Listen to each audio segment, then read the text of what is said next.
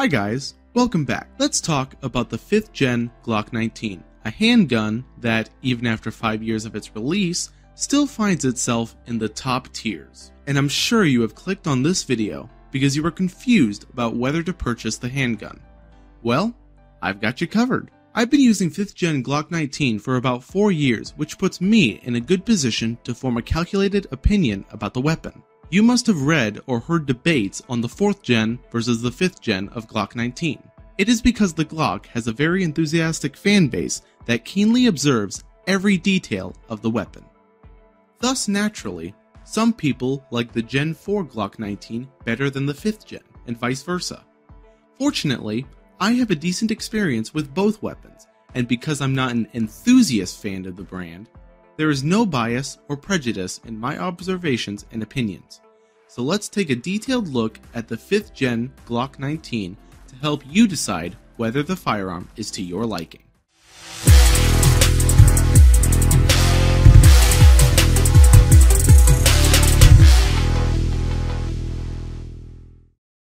Concealed carry. Even though the 5th gen Glock 19 was not launched long ago, the regulations around firearms were not as stringent as they are now. A lot has changed in these 5 years, and concealed carry has become a critical feature to look for while purchasing a handgun. While the gun features a compact design, it wasn't intended to enhance concealability, but rather to provide a weapon that strikes a balance between firepower and control.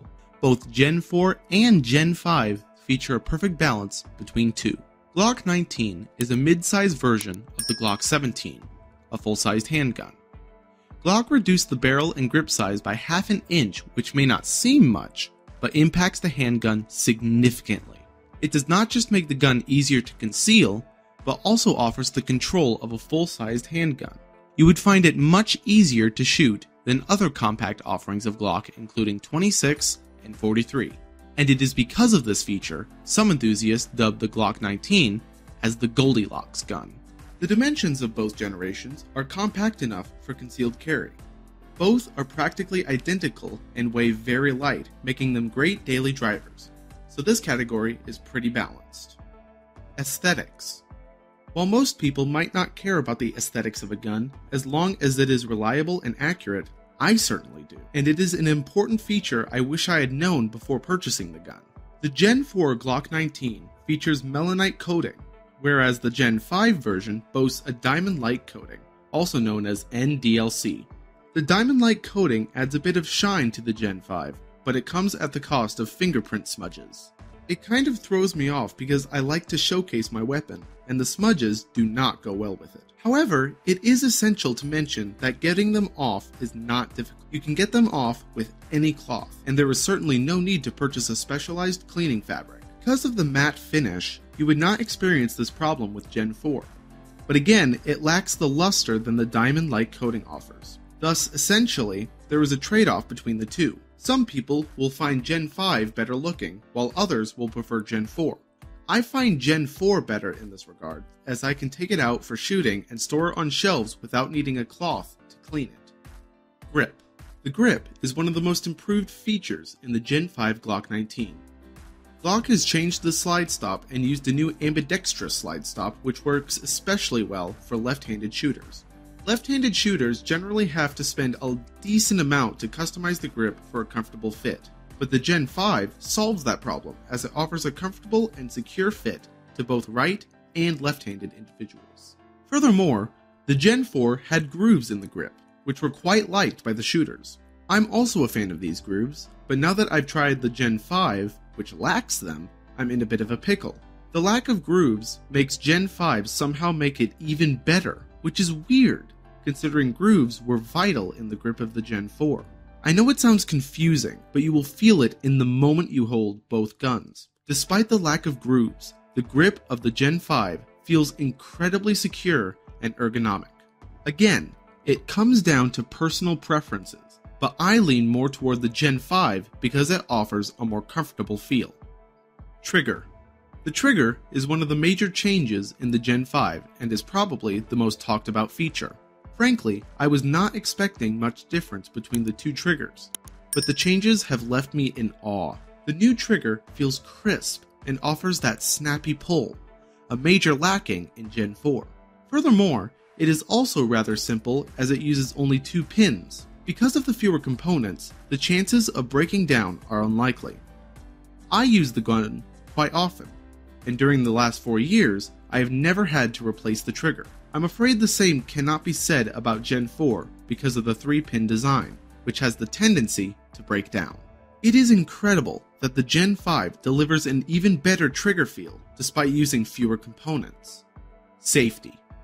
Brands as giant as Glock rarely go wrong with the safety, and it seems as if every weapon is as secure as it can get. However, every once in a while, it introduces new features which we do not even need. But once we use those features, it becomes incredibly hard to let go of it, which is precisely what happened in the 5th gen Glock 19.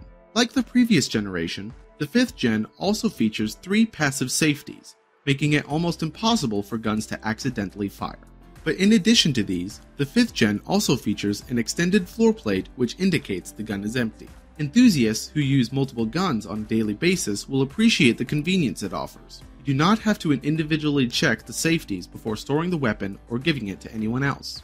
Just a look at the floor plate will let you know whether the gun is empty.